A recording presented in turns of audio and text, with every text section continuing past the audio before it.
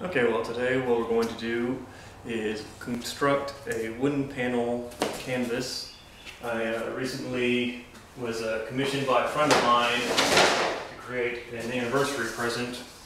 What I did was I ran down to Home Depot, grabbed I think a 2x4 sheet of plywood. It's I guess pretty thin, maybe 1/4 inch. I like this surface because it's already sanded, and it, unlike canvas, I can get much more detail on the smooth surface. So I already had it cut down, and I'm using 1x2x8 for the sides. Yeah. So the first thing to do would be to measure this out and then cut it down.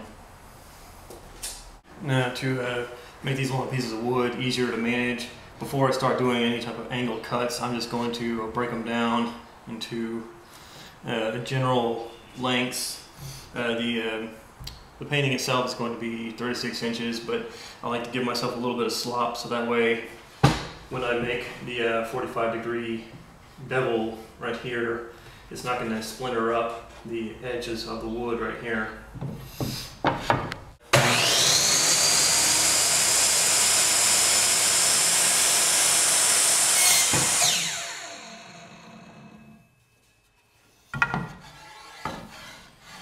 Once I've measured the first one, I can use it as kind of a guide since I have a lot of room to play with.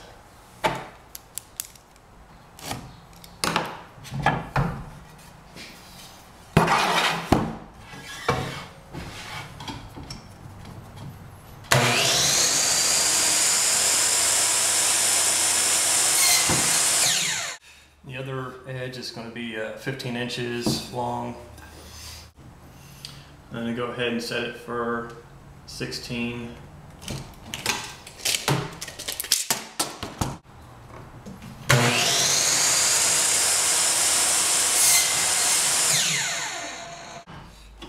Now move to 45-degree.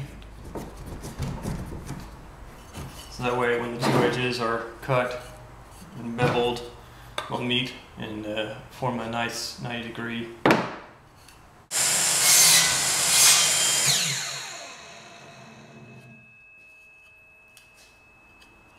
And what I do is I measure out from the long edge of it right here. Now I just turn it around so that way when it cuts, these two will be moving in like that.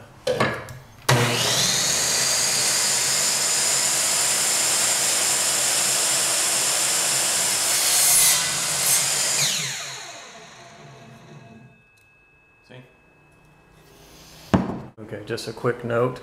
The people who cut the plywood didn't cut it exactly. Either that or I cut mine a little long because this edge over here is lining up. But when you get down to this edge, I'm probably 1/8 of an inch long.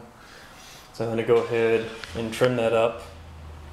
And yeah, as you cut each piece, go ahead and label which side they're going to be on, so that way in case your panel isn't a true square or one side is a little longer than the other, you know, everything will still match up.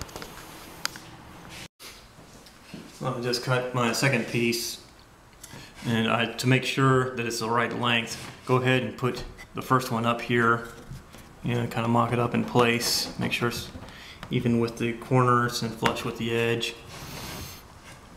Move your second piece into place, and then check out how you did on the other side. This one I had to cut just a little bit to trim it down. It was long again, but now I've got it just right. I'm going to go ahead and label it. This is the second piece, corresponding on the panel. I got all 4 sides cut.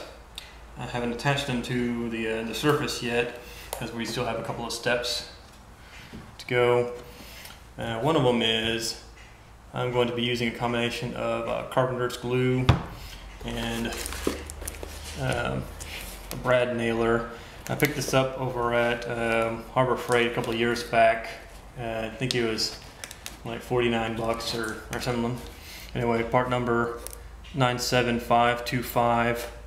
It's a pneumatic nailer, so you're going to need an air compressor for it. If you're going to be doing a number of these canvases, this thing it'll just pay for itself, really.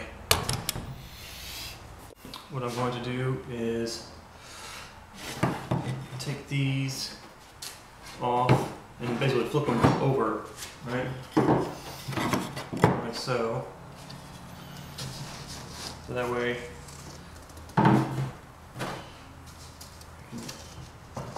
position these in place.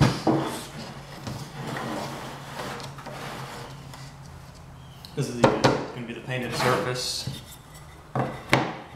Lining up this edge, I'm going to lay a strip of glue down, a bead of glue here, and then put probably five nails into this edge. I'm using the other pieces of wood to support the panel. Come on.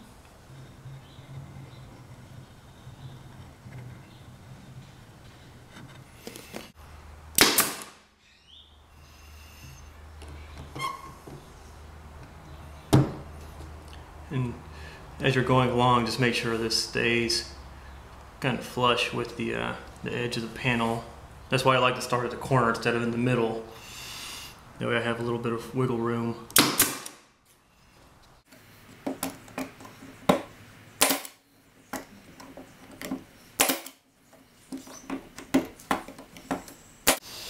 Now we're going to do the next edge. Let's go ahead and do this side. Just basically we're just going to work our way around until all four sides are done.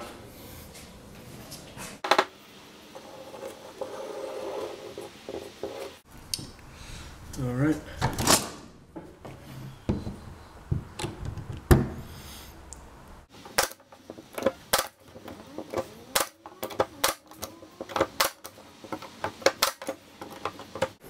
I try to make these a uniform distance apart. I mean, if you're really anal, you can measure it all out.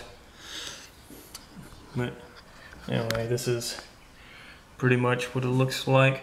What I'm gonna do is with the primer, like a thick gesso, I can go in and fill in these holes. Every once in a while, I'll run across a nail that isn't fully countersunk. So I'll take a little punch, steel punch, and hammer and drive it down beneath the wood. Is that if you're building a rectangular canvas like this, instead of just working from one edge around like this, it'll be better to, after you lay down one short edge, to go ahead and work on the two long edges. Then the last piece would be your last short edge. And the reason why is because it's more important to have these long edges be true and square, and it's also easier to cut down this short edge and maneuver it around so that it'll be flush. I already laid my glue down, so I'm going to go ahead and just start nailing.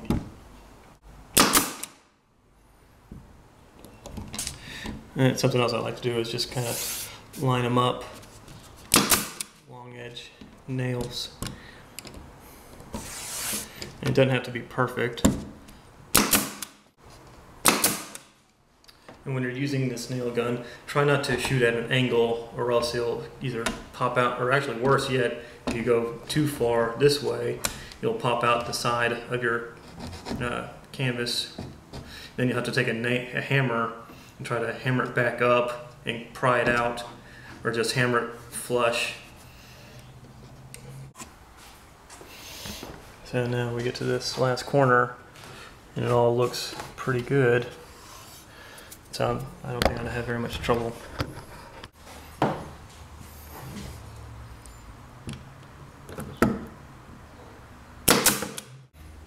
The last thing to do would be to reinforce the corners by shooting 2 nails in here and 2 this way on each corner.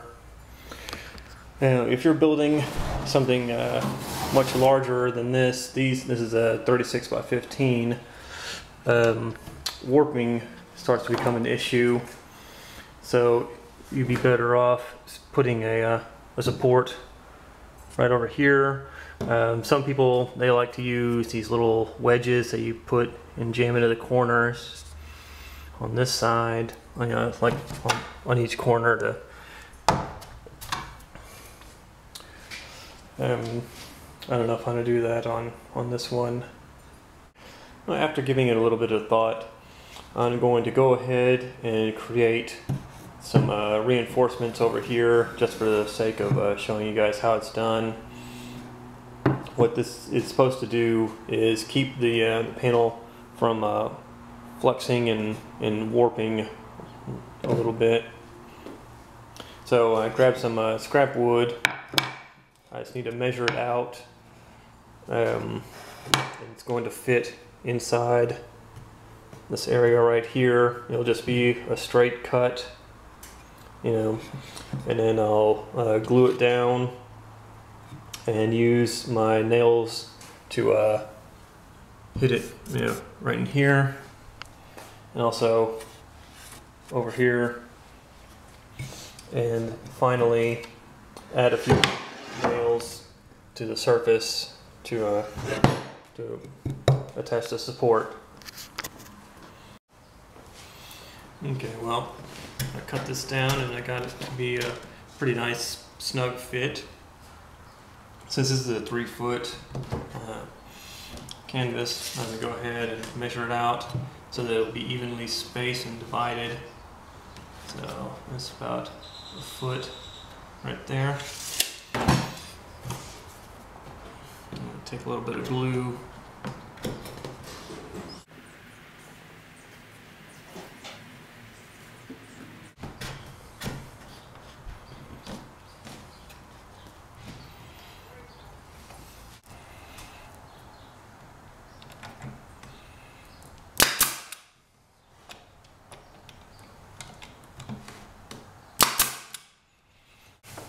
Now, while I'm nailing this, I'm also applying some pressure over here so that the frame is flush. The support is flush with the rest of the frame and pressing into the surface. And it's also going to be a little tricky because I can't see if I'm exactly centered or not. Yeah.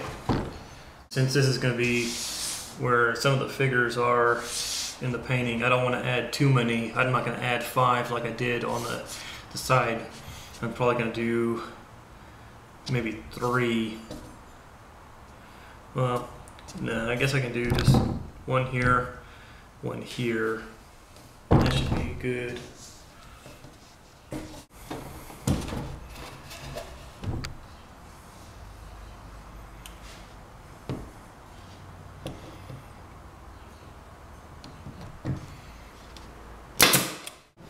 Now all I need to do is just install the other one and then we'll be ready to prime.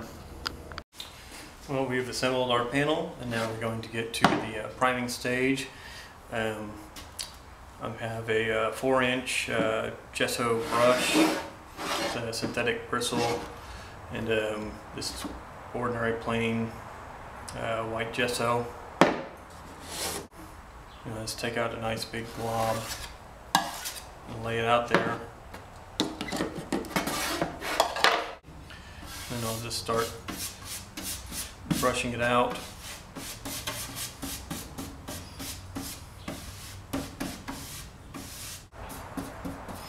And while I'm going along, I'm also trying to fill in some of these nail holes. And if I can't get them after 2 or 3 coats of gesso, then Hopefully they'll be covered by the paint itself when it can fill in these divots. Yeah, try not to brush too much, because then you'll start to peel off little hairs of the brush and get them embedded into the gesso, and also you start to spread it out and get uneven patches where you can see the wood bleed through. And once the top has been primed, I'll also prime the sides, because I like to paint on all sides of the canvas. That way, that way your client doesn't have to worry about buying a fancy frame for it. It adds a little bit of a three-dimensional quality to the work as well. What I'm doing is I'm just carrying over some of the excess gesso across to try to create a more even finish. Yeah, every once in a while, I can take it across this way just to bring more of the gesso down. But always have your final coat go in the direction that the painting is ultimately going to be oriented. I'm also starting to get much lighter strokes just to try to have the brush texture be as minimal as possible.